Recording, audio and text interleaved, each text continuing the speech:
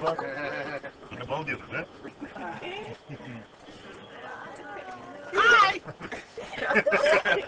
Hi! Hi! Major orientation every time.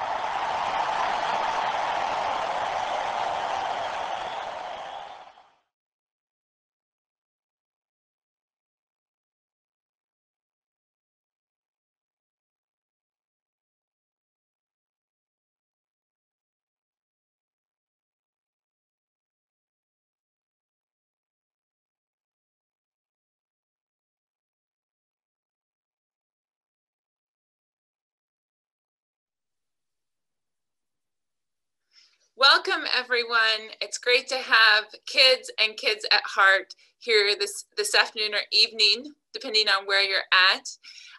I'm here to share with you STEM stories and costumes from space, or actually costumes that astronauts wear. So at this point, I'm going to share my screen and share the adventures that we had while we were in space. Going up here.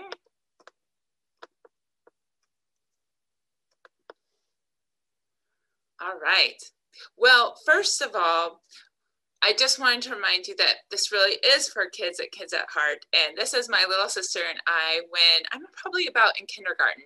And I grew up in Colorado, and just like this year, there was snow on the ground when we were supposed to be going trick-or-treating. So as you can see, we made some of our own costumes. Oftentimes our costumes were covered with jackets and we didn't get very far while we were trying to collect candy. But I hope that you follow along here, and it reminds you that when you grow up, you will get to wear many costumes. And some, in fact, are space vehicles, but probably 3 or 4 years after this picture was taken, I created this paper mache astronaut because I started dreaming about becoming an astronaut when I grew up.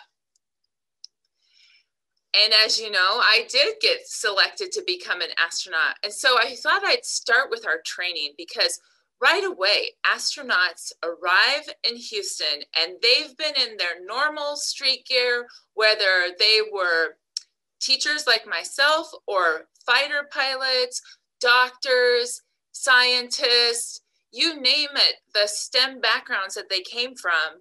When we arrive, we've either been in the military or civilians, and suddenly we are now all astronauts. And so we put on some of our first costumes. And the blue suit is the one that people recognize immediately. This is our flight suit. We wear this in the T-38 that we fly in across the country to do some of our practice training. So this was my class, a class of 14 astronauts, 3 from the Japanese Space Agency and the other 11 American astronauts. Right away, we went to Maine to do our survival training. And we were on a naval base, so we wore the fatigues of the field, and they were very useful because, as you can see here, we were doing a simulation of what it might be like if you were in some sort of aircraft and it crashed and you had to triangulate and get to a place and you had to work with maybe a crewmate or someone that had gotten injured. So that is why we're dressed the way we're dressed.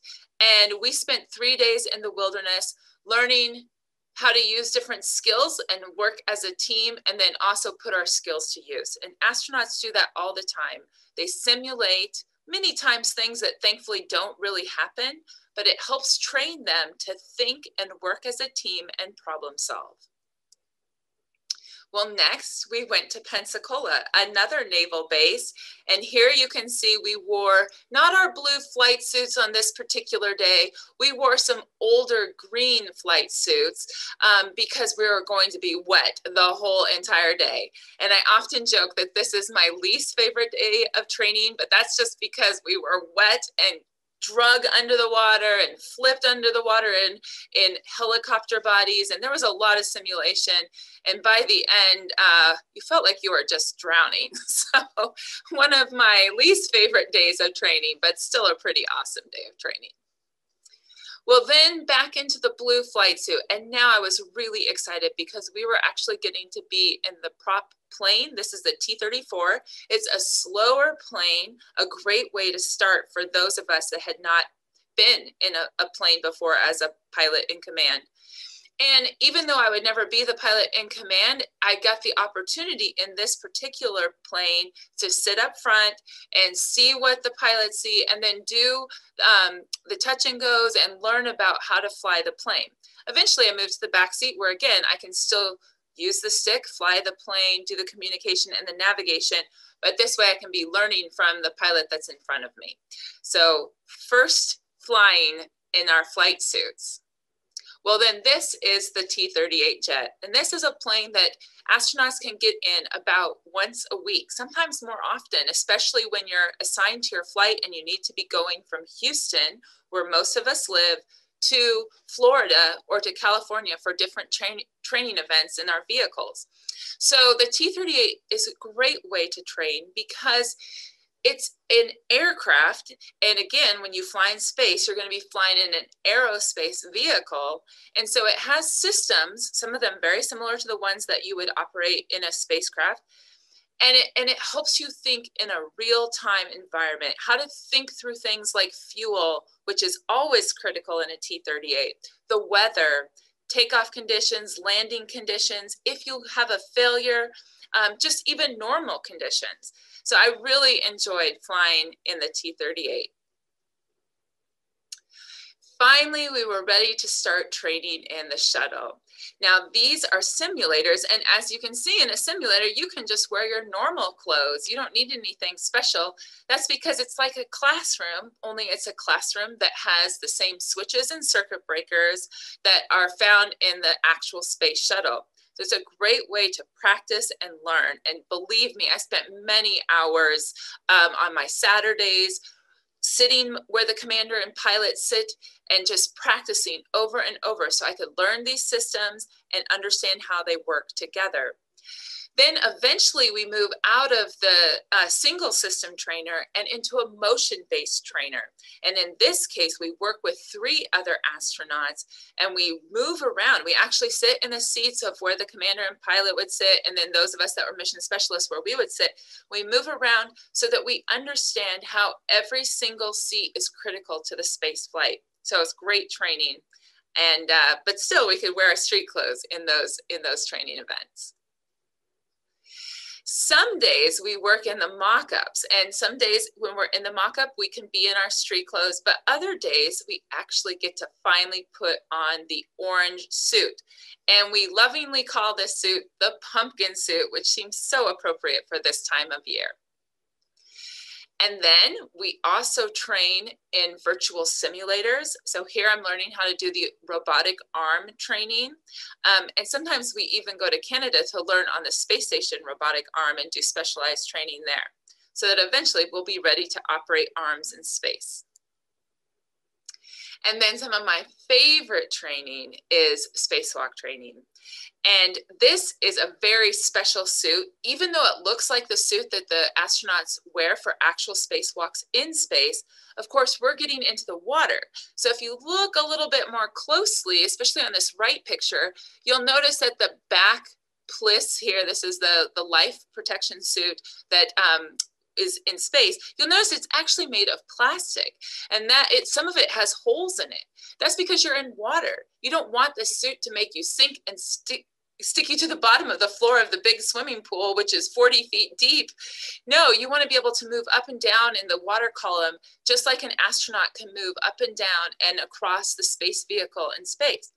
So that is how we do it. It looks a lot, it operates a lot like the suit in space, but of course, because you're in the water, it's designed not to make you sink at the bottom. And in the picture on the left, that is my daughter, just as she's about 5 months old. So that was when I was starting my spacewalk training.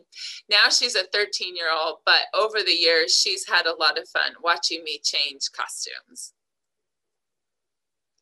Well, finally, astronauts actually get dressed up and we graduate. So you can see we put on our spiffy suits and outfits, and this is our graduation at Space Center Houston, which is right across from Johnson Space Center in Houston, Texas. So a great event. Usually it takes about a year and a half to 2 years for astronauts to do all of their training.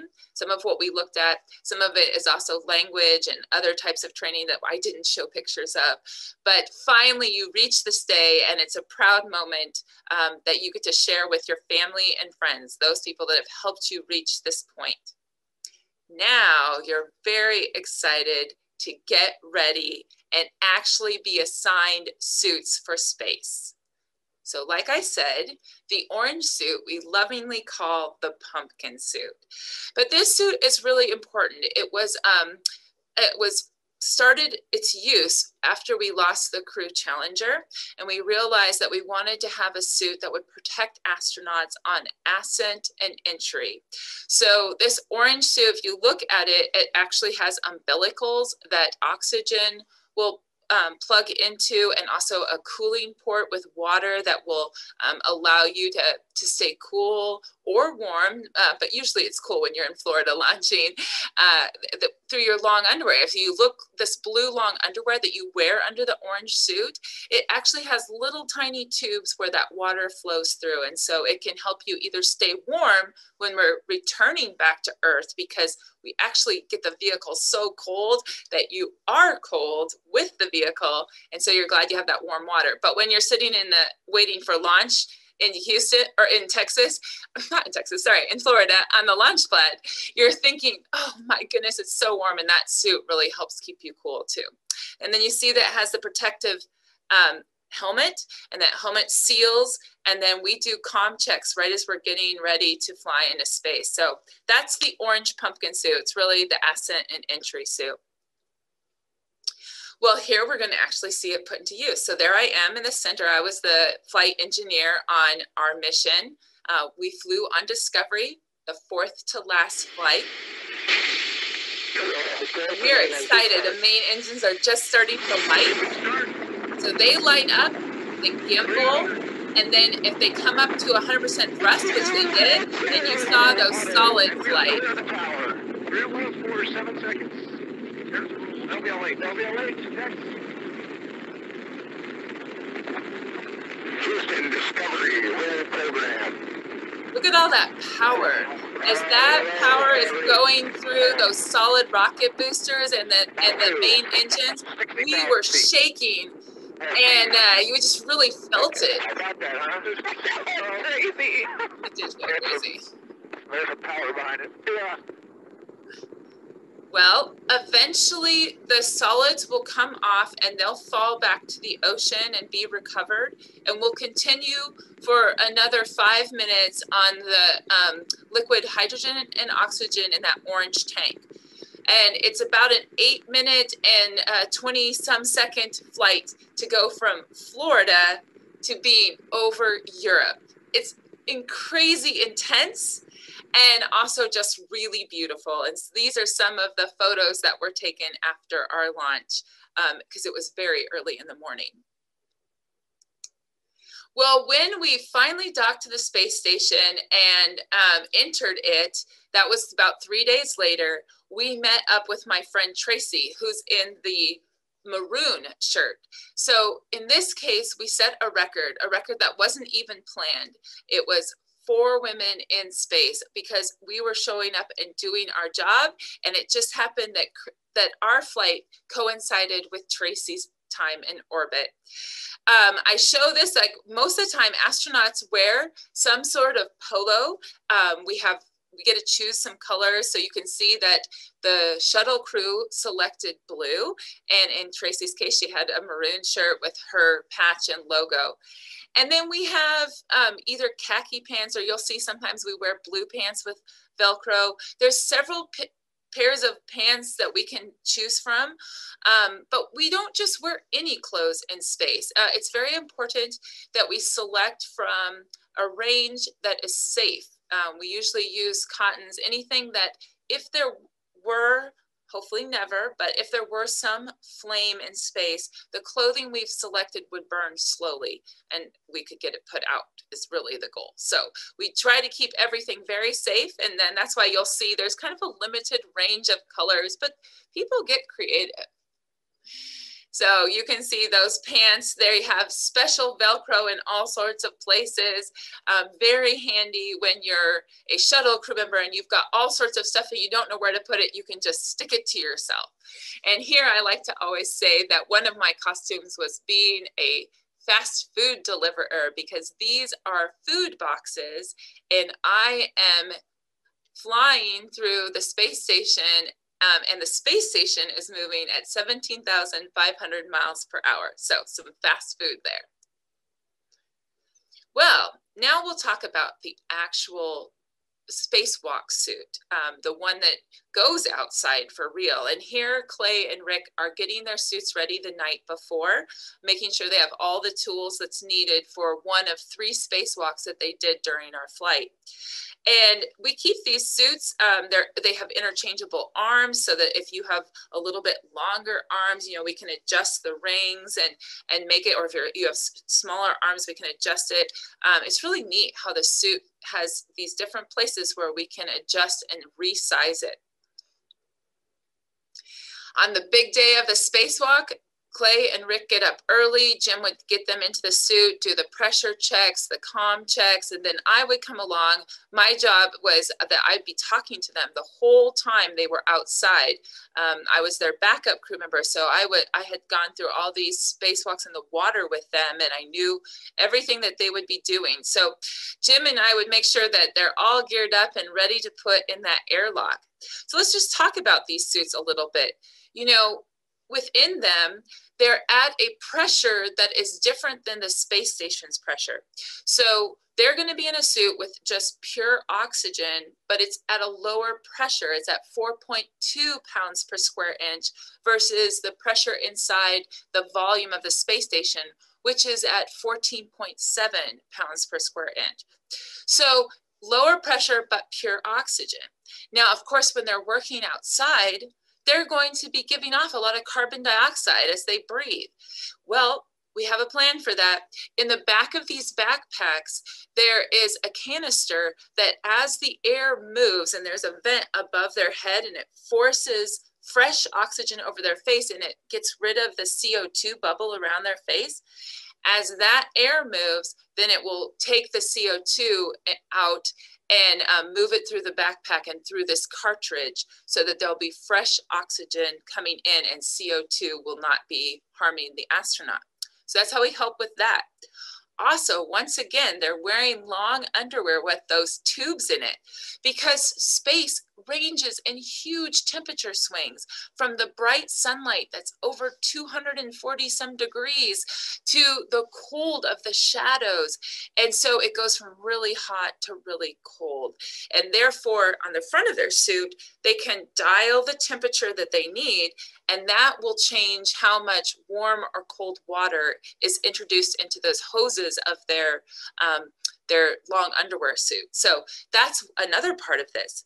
Now the suit itself has multiple layers too, and that is to protect them and also to keep the suit for, like, if anything ever tried to puncture it, it would stop. It's got a ripstop material that would stop that from happening.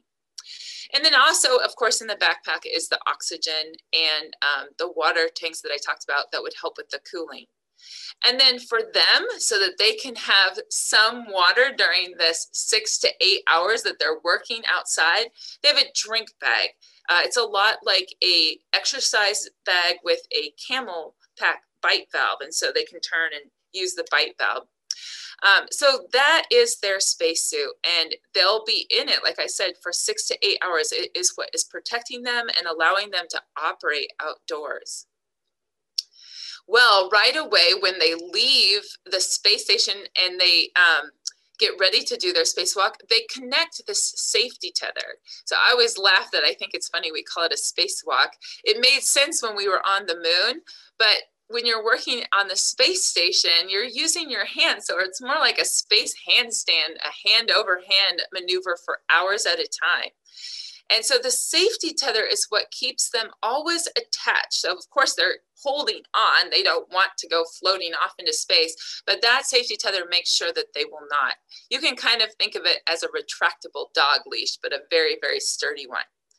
It's only 85 feet long, and the space station is much larger than that. So they carry spare safety tethers. And when you see also astronauts just by themselves on the robotic arm, they are safety tethered to that robotic arm. So that is how we operate, is always with a tether. Our crew members also were inside working with Rick and Clay outside. So Stephanie and Jim helped work the robotic arm. And in this picture, you can see Rick right here by the space station's robotic arm, and you can see Clay. This is the ammonia tank that we were replacing. This is a brand new one. We are going to be changing out with the old one. And the ammonia tank is used to cool equipment on the outside of the space station. But what you don't see are all the other crew members that are involved. So I talked about Stephanie and Jim. They're operating this Canadian arm. Of course, I'm talking to them and letting them know what Houston is saying, but also instructing them through all the things we've practiced, but just kind of in the back of their heads so they don't forget anything. And then the really big team, the team that we are so grateful for, but that is not pictured here, is of course our flight controllers and all of our instructors. So all of those people are available when things go wrong, and things did go wrong. Nothing really big, but we did have to alter one of our spacewalks by about 4 hours, which shifted everything that we had planned. And those folks on the ground were dedicated and sent up new procedures, and we were able to execute them without any problems because of the great training from our trainers. So just a lot of teamwork involved. And there you get a zoom in shot. Well, I took this photo, and it's the only time I've probably been on the front cover of a magazine. It was just the magazine local to the Johnson Space Center. But I love it because it reminds me of a couple of things. One, you can see the crescent moon above the space station. And I am an amateur astronomer, so I just love seeing that crescent moon. Two, this space station is incredible, and it's been able to operate for 20 years with humans on board. And so the fact that we can live and work there and have done that continuously for 20 years is just incredible in itself. But you and I live on a spaceship too. Did you think about that? We live on this incredible spaceship Earth. And this reminds me of how thin that atmosphere is and how much fragile habitat we have just for the humans, and how little fresh water. And so my current job as a geologist is to make sure that we protect our spaceship Earth. Well, after a spacewalk, the team comes inside, and here Tracy and Jim and I will help get Clay and Rick out of their suits and get them back into normal clothes like us, where they can finally go eat and just relax because they've had a busy day. Speaking of eating, well, astronauts love to share food with their colleagues in space. It's just like here on Earth. It's great to share stories over dinner, to laugh, to have fun. And we don't know or train very often with our colleagues in Russia. Only those crew members that would be living on board the space station for long periods of time were able to train with those crew members. So for us as visitors on a shuttle, this was just a great opportunity to share stories about our families and our cultures. And speaking of culture, Naoko is in a unique space outfit. She specially flew this kimono so that she could share it with the Japanese people. This was a very special day, well, a special docking. There are two Japanese crew members in space, so Soichi Noguchi and Naoko Yamazaki. And so we enjoyed this whole evening having both a combination of Japanese food, some sushi in space, as well as some food provided by our Russian colleagues as well. Okay, now we're going to get to some fun costumes that people wear when they get creative in space. So last year on orbit, we had a Where's Waldo, looks like we've got a pirate, a very creative, you know, some fun glasses, and I'm not even sure who stowed away on board the space station.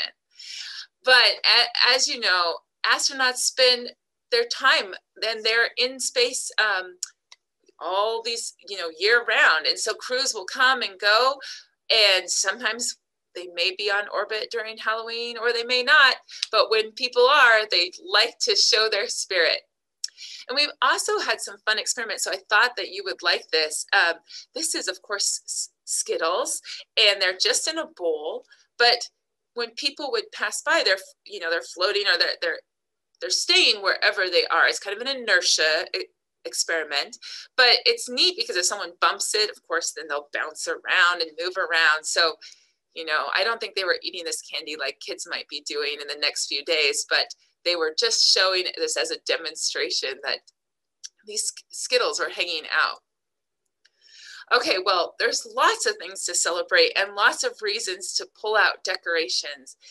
Here, these crew members are celebrating Thanksgiving, and we do actually fly. You saw that in the previous slides that we flew sushi. We flew some special Japanese food to have sushi in space. Well, of course, Thanksgiving is a really important for American astronauts, but they also share this time with everyone on board. And so there's some turkey and some stuffing, some green beans, probably some mashed potatoes, and folks are sharing how they celebrate Thanksgiving. And of course, our winter holidays on orbit. And these are some early crew members. So celebrating has not just been a thing of the present, it's been since the beginning of the space station. And can you imagine having your birthday in space? Well, Samantha is celebrating here, and just recently, Kate actually launched into space, Kate Rubens. So what a way to celebrate your birthday. How exciting, so very different. I always thought it would be fun to say that you were getting to celebrate in every, you know, all across the world as you orbited. So celebrating multiple times. But anyway, you can see that they got pretty creative to give her a little birthday dessert.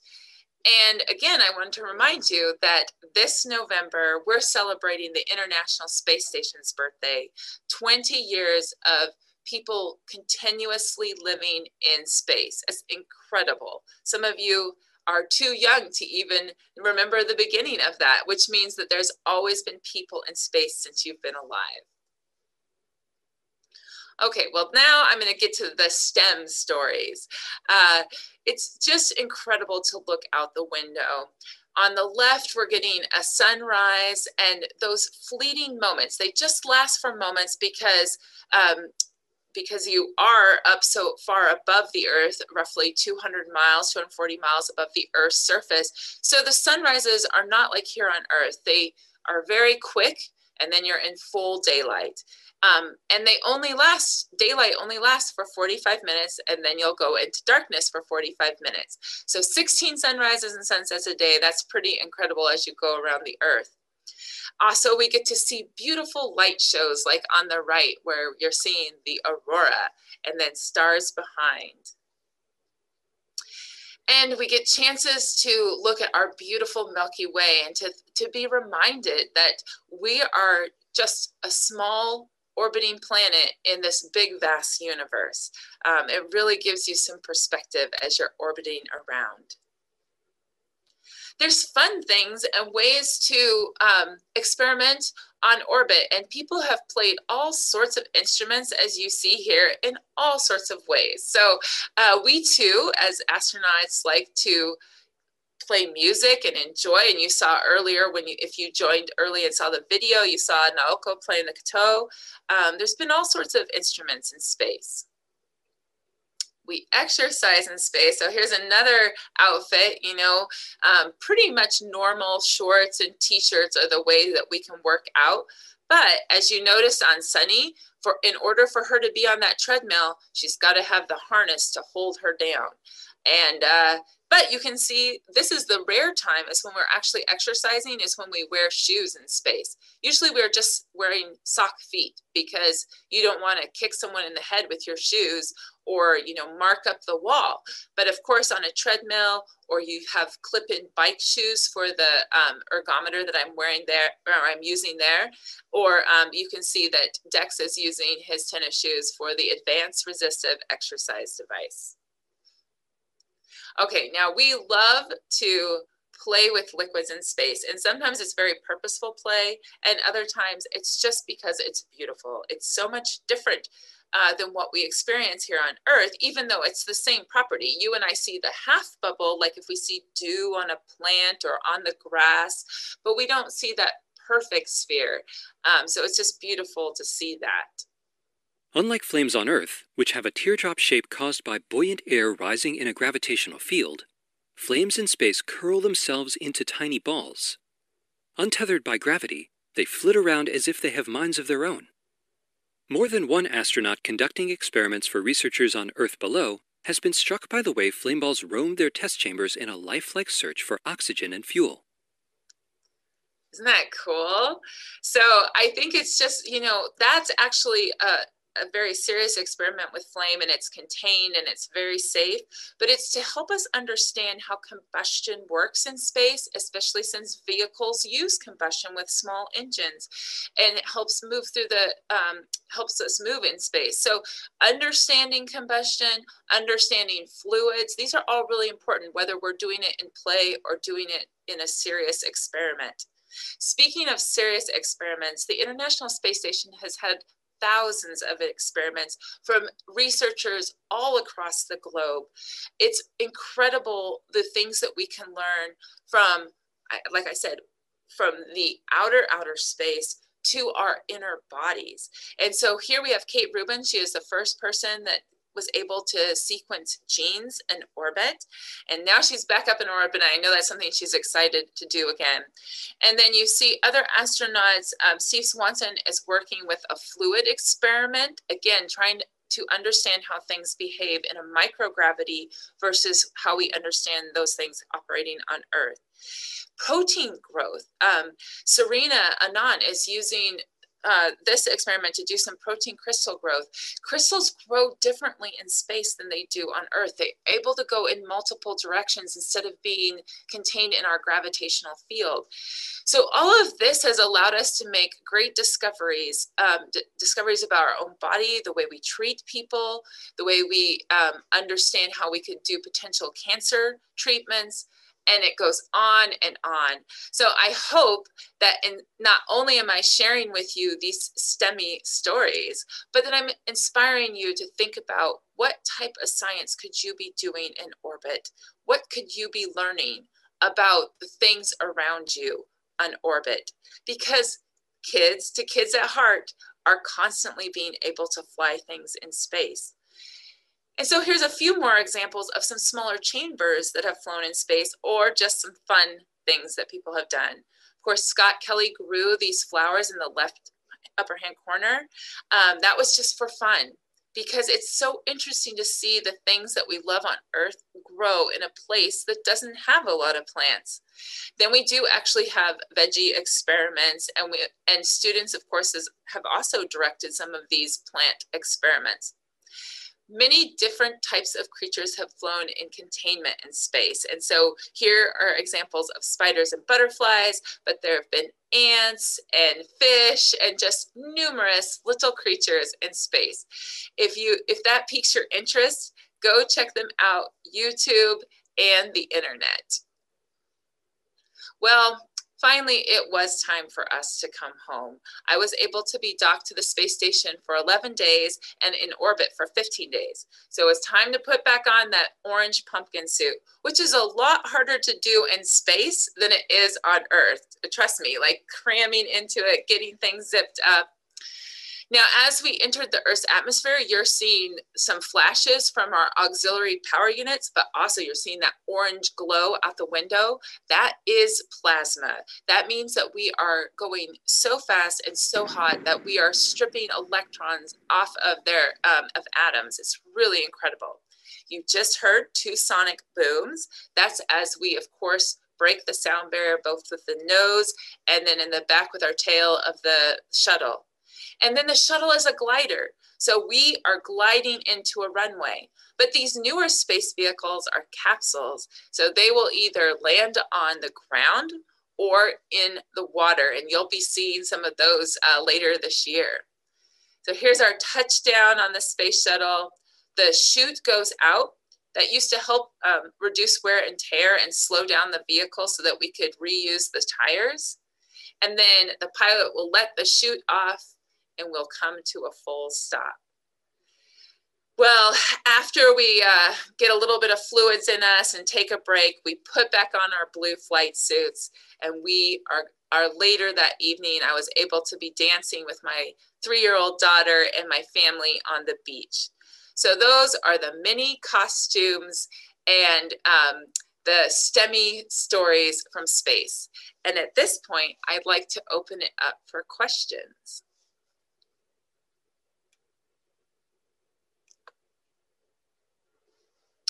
So Alex wants to know who is my favorite astronaut. Oh boy, that is a tough question. But who inspired me? You know, that little paper mache doll that I built, that is probably modeled off of actually Catherine Sullivan. I was inspired by Sally Ride, who was the first American woman to fly in space, but she did not do the spacewalk on that flight. Catherine Sullivan did a spacewalk in 1984, which was right about that time I was making the paper mache doll too. So I was inspired by both of these women. I think that's probably who I modeled it after. That first 1978 class had women and minorities, and all of them are an inspiration for persevering and being a part of such a great class that paved the way for the rest of us as astronauts. And Izzy from Kentucky, did you want to go on a spacewalk? And how many times did the astronauts on your mission go on a spacewalk? Yes, absolutely. I did want to go on a spacewalk, and I had trained and worked hard to do so. But it just didn't work out. The type of work that needed to be done was actually better suited for Rick and Clay at the time. And so I was their backup, and I enjoyed learning from them and working with them. And they did a total of 3 spacewalks on that mission. Are the visors on the spacesuits UV resistant? They protect us from the UV rays. So they will block out the UV rays, just like many of the windows on the International Space Station.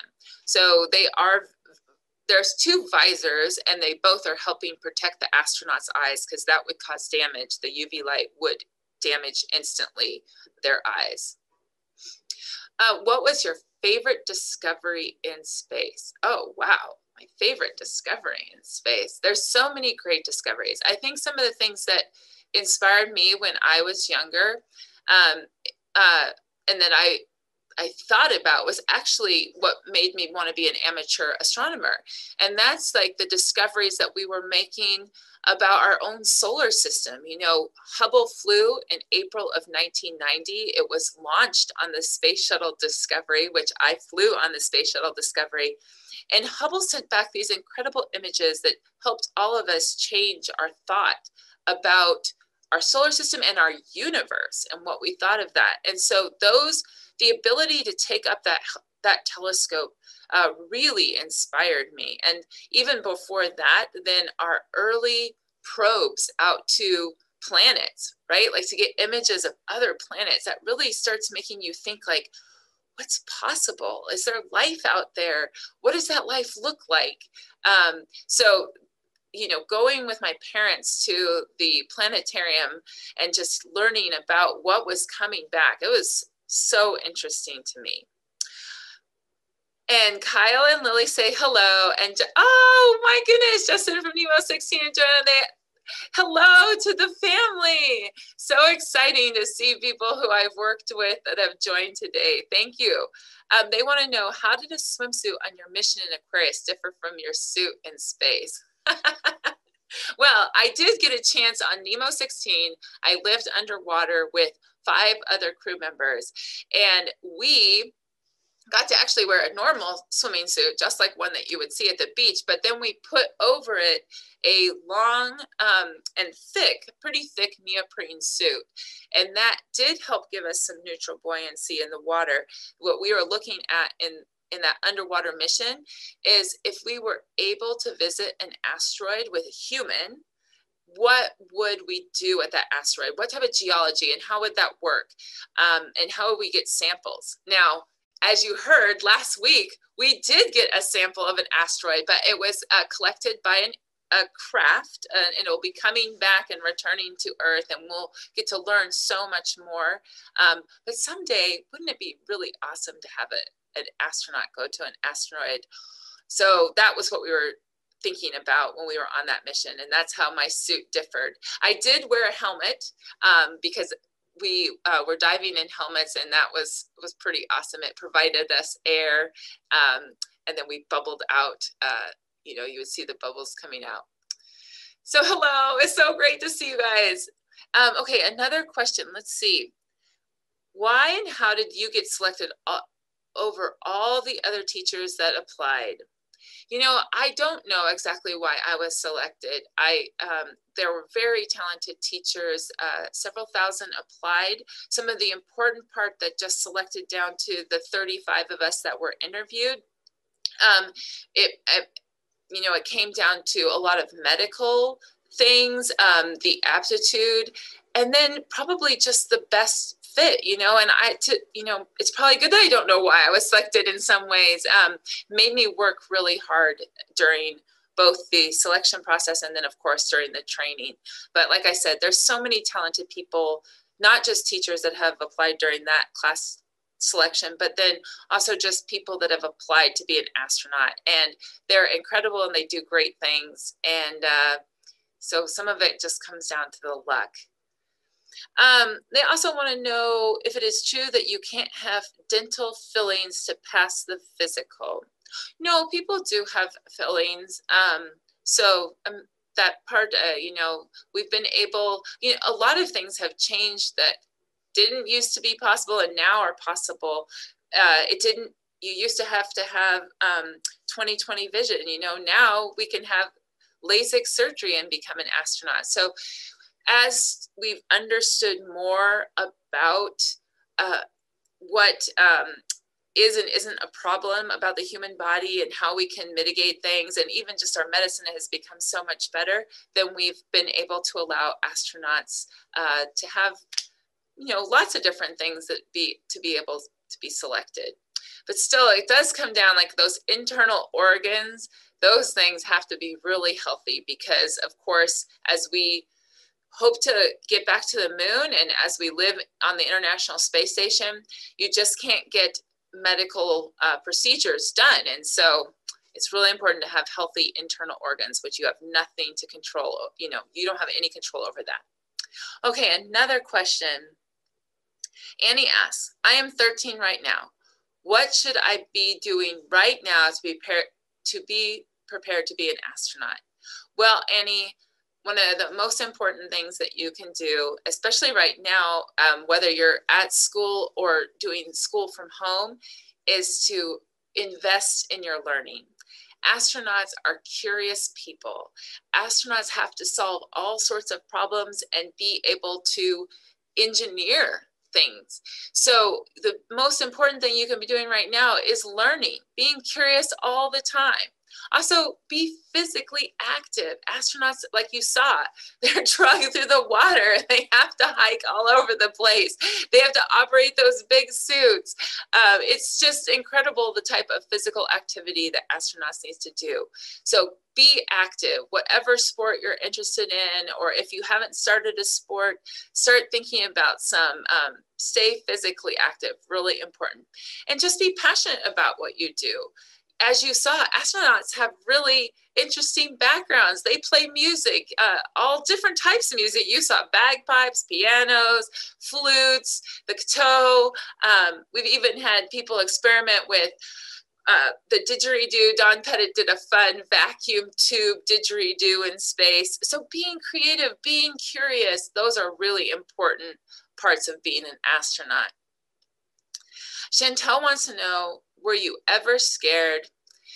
You know, actually, the scariest times is when I think early on when you're training, and it's because you don't always know what you're going to expect.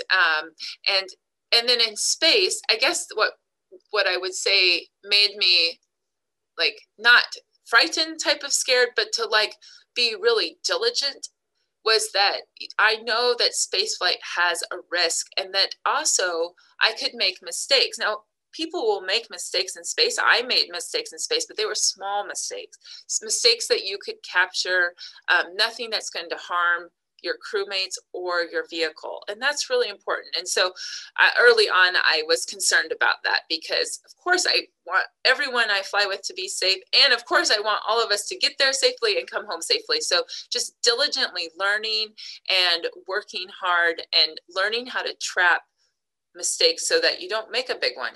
And the mistakes that you make can be caught quickly. And how many times did I go to space? I went to space the one time, and it was really, really special to me. So, you know, some people have had multiple opportunities to fly to space, and I chose to retire, not right away after I flew in space, but a couple years later, it was time for me to retire. So I had the one opportunity, and I really, really loved it. Cedric asked, how many planets did you see besides Earth? Well, you're only 240 miles above the Earth. So the planets that you do see don't look much different than how you see them from Earth. But we were able to see Mars while we were in space. And I used to remember, but I think we were seeing Jupiter too. I can't remember if we were seeing Jupiter or Saturn. So we were able to see them. They just, you know, look more steady than they do down here because, of course, our atmosphere causes things to kind of flicker and dance a little bit. The neat thing about, like you saw that picture of the Milky Way, the neat thing about being above the Earth's atmosphere is really seeing the colors of the stars and just really seeing so many stars because of not having the water vapor and not having light pollution. Just incredible. I mean, it almost was overwhelming because there's guidance stars that you and I are familiar with, like Ursa Major and Minor, or like we like to know it as the Big Dipper and as Polaris as part of the Little Bear. But when you're in space, there's just so many stars. So picking out the right ones as the guidance stars is tricky at first. Maddie and from Virginia.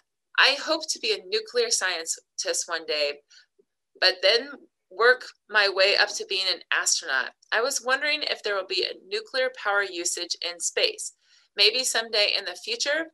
Do you know anything on this topic? Well, you know, nuclear power is used to propel vehicles. We don't use it internally, but it has been used, and it's awesome. People worry about nuclear power, right? But if you use nuclear power wisely and safely, it is incredible. So really important. And I'm glad that you're studying that, because having people studying nuclear energy, that's challenging and rewarding. And I just really encourage you to continue on and keep going after it. I love it. And so, yes, it's really important. And I think it will continue to be even more important. And so I'm not a nuclear scientist, but you can do some great research, of course, through your educators and also on the internet. So keep doing that. Oh, hello, Anna Helm. Hello, thank you. Thanks for sharing that you're joining with the Mac folks too. That's great. I love it. And they want to know, let's see, they want to know what my favorite food in space was. Well, at the time, my daughter was 3, so I was eating a lot of macaroni and cheese. And you have to think about how is food in space, and a lot of it is rehydrated, or it kind of tastes like the canned food, or as you saw, some of it is actually canned. So some of my favorite foods were ones that are easily rehydrated and should taste good. Well, mac and cheese is a good example. And so it was one of my favorites. Plus I was eating a lot of that with my daughter at that time, but also oatmeal, these things that can be rehydrated. Now there's some really good foods too that our food labs make. And I enjoyed the strawberries that you rehydrate. They really had some good cauliflower with some cheese, and also a spinach with a cream sauce. I enjoyed those a lot.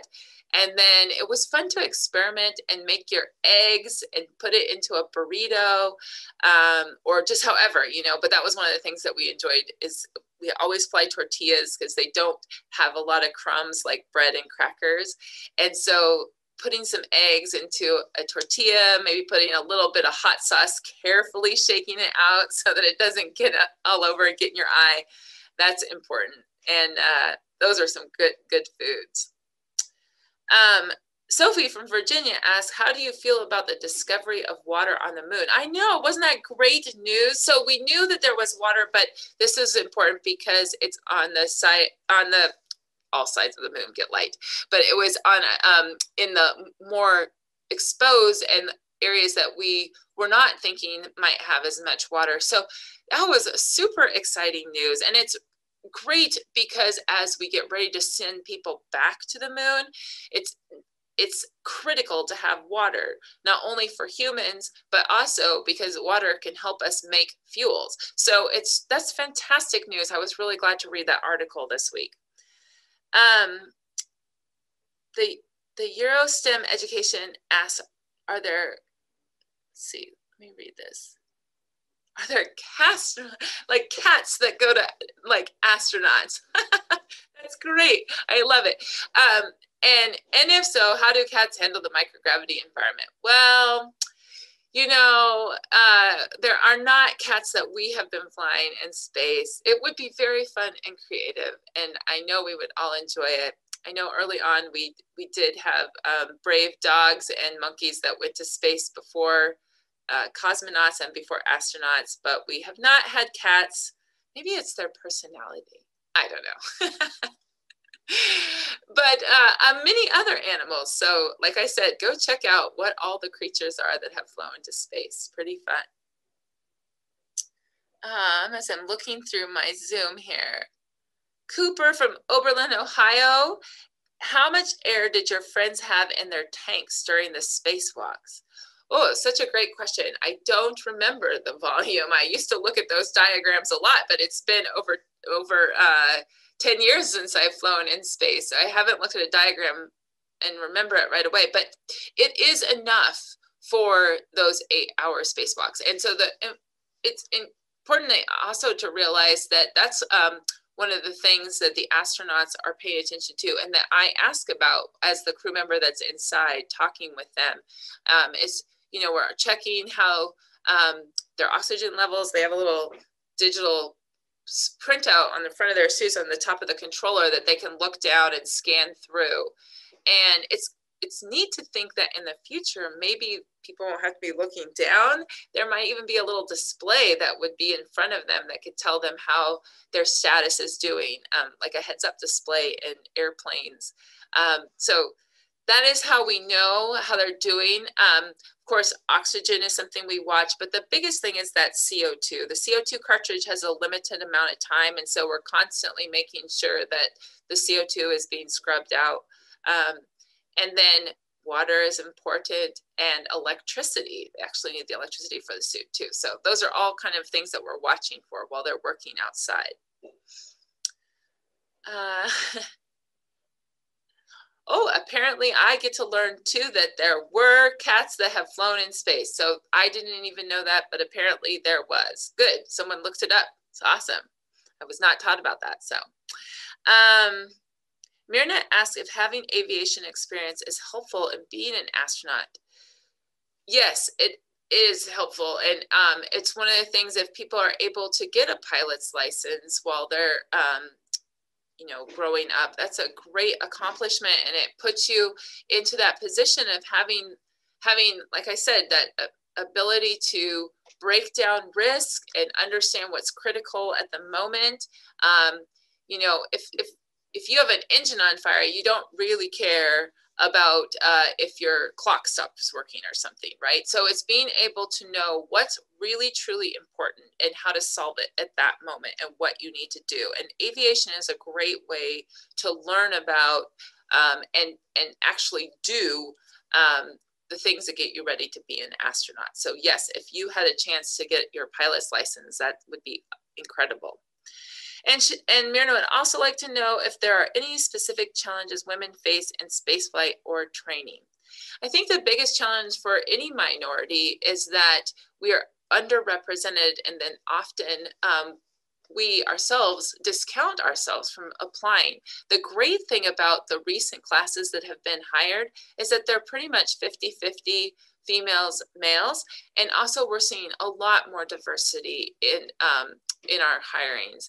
And so the more that we see people that look like us, the more that those of us that want to be astronauts can envision ourselves doing it. So it was really important for me to see Sally Ride and Catherine Sullivan, because I could then imagine as a little girl me being that. And I didn't even know about Valentina Tereshkova, and she had flown 20 years earlier. So it's really important. And also important is that we make sure that we, the adults, are telling the stories of all the people that have gotten us to space and not just cherry picking stories.